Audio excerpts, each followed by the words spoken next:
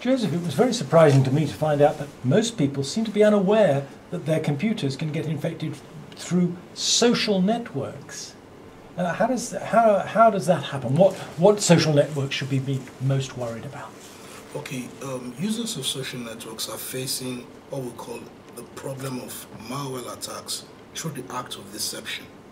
So they get a link from their friends, thinking that it's their friends, and then they click on this link. And this behavior is replicated, repeated over time, and it spreads at a massive scale. But it's not really from their friend, it's from the bad guys, from the hackers.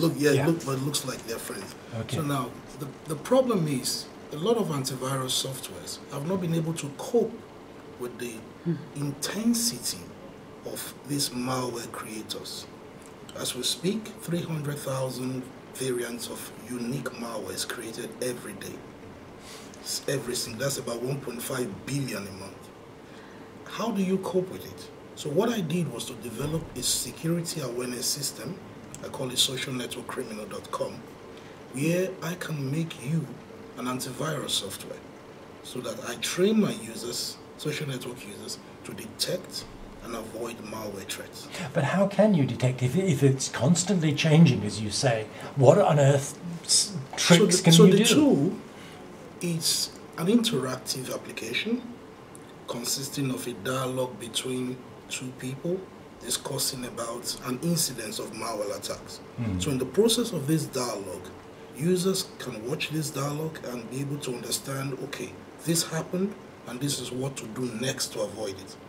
In addition, I extended the tool by making sure I will be able to measure whether you are aware or not, the level of your awareness.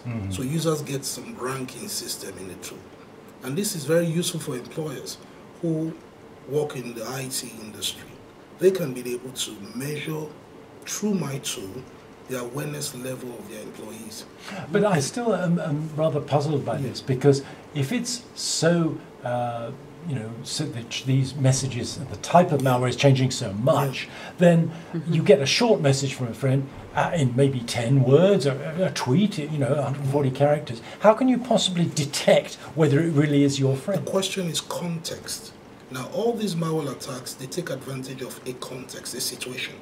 For example, after this meeting or after this interview, I may receive an email or a message from my friend on Facebook that, hey, see what the interviewer said about you. So they've taken advantage of the context of the situation to trick me into downloading malware.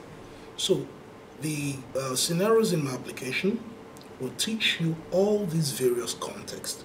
So we keep repeating all these contexts, on the situation security awareness system, and then users can now be intelligent enough to detect further attacks.